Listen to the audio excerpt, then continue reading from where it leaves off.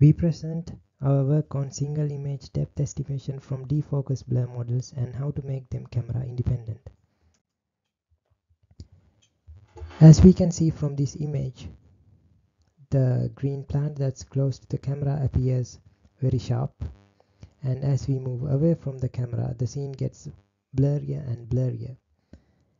And this blurriness it turns out that this blurriness is related to the distance of an object from the camera, and we utilize this relationship phenomenon to estimate depth of various objects that's in front of the camera,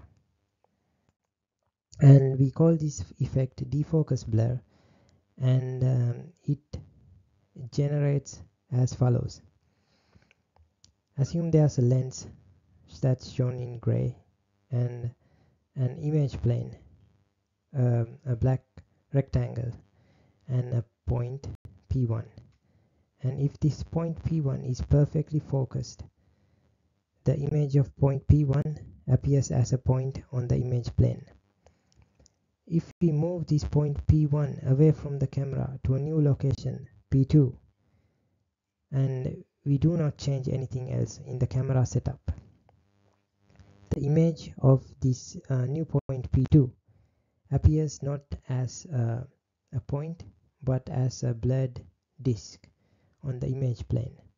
The intensity inside this disk behaves according to a 2D Gaussian distribution with a standard deviation of sigma. The value of sigma varies with the distance to the point S2 according to this graph. The actual relationship depends on a parameter called K-cam, which embeds many different camera-related parameters such as focal length, pixel width, and the aperture diameter, and also other camera-related parameters. To learn more about this relationship, please read our paper. And the gist of this relationship can be represented with the equation on the right hand side. The S1 represents the focal distance, which is the distance that the camera is focused at, and as we can see from this relationship, the relationship between the S2 and the blur depends on the camera parameter K-cam. This camera parameter depends on the camera we use, so it's camera dependent, and we need to first estimate this camera dependent constant that's constant for a given camera in order to use this in our model, so the model can get rid of the effects, the camera dependent effects of the image to estimate the depth from defocus blur. And so if we have a trained model from images taken from a camera, and we need to use the same model to estimate depth from other cameras. So if we need to do this, we need to we present a novel solution that can estimate the camera parameter, which we call defocus blur calibration. So in order to do this, we first fix the focal distance of the camera at S1. S1 can be any value, but in our experiments in the paper we use S1 equals 2 meters. And then we calibrate the camera with a circular asymmetrical pattern in a traditional sense. And then we place our asymmetrical calibration pattern in front of the camera at a distance of s1 and take a photo. Because the camera is focused at s1 distance, the photo will look very sharp. And then we change the distance of the calibration pattern to a different distance from s1, and because this is different, this new distance is different from s1, the image of the calibration pattern will be blurred, and we can estimate the standard deviation of the blur of these circles from using the method we describe in the paper.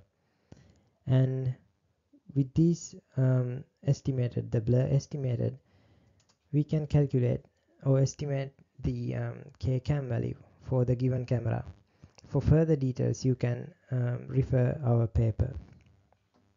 Now we have estimated the K-cam value for a given camera and how to use this in our depth estimation model.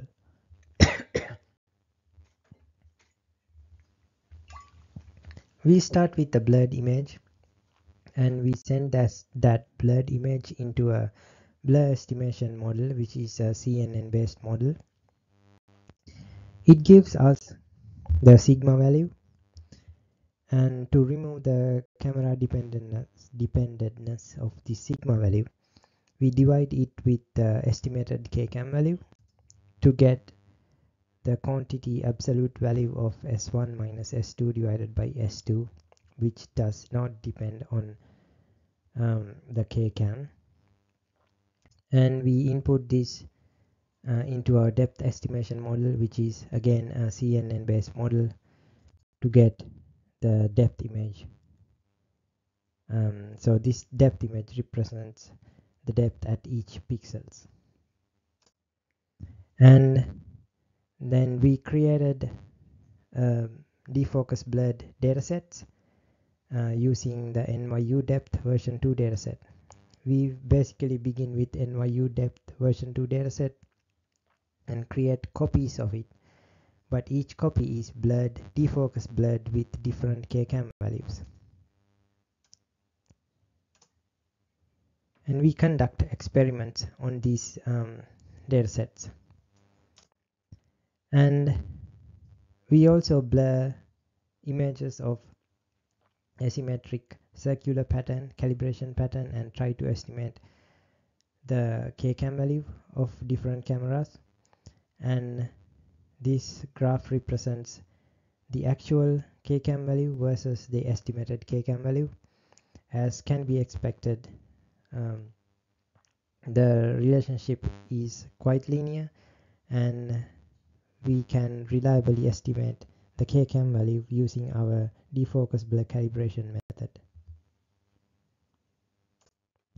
And this graph shows the depth estimation errors on the NYU depth version 2 blurred dataset. And we have trained our models on datasets with K-cam values 8.79 and 35.61, and we evaluated our models on the datasets created using K-cam values of 12.69 and 22.67.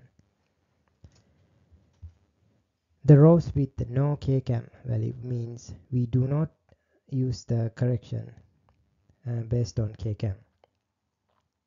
And ground truth K-cam means we just use the known K-cam value, and estimated K-cam means we use the estimated K-cam values.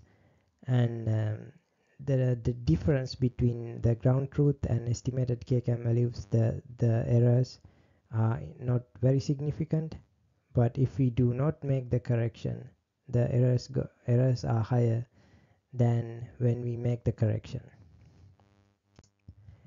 And then we explore the sensitivity of our model to different K-cam values. As we can see, if we deviate the used K-cam value from the actual value, the error increases. And finally, we obtain an image of an object and try to get the depth image, and the actual kcam value of this camera was 22.67, and we can see that if the kcam value we used deviates from the actual kcam value, the results get more and more unreliable. With that, we like to conclude our talk, and thank you very much for paying your attention.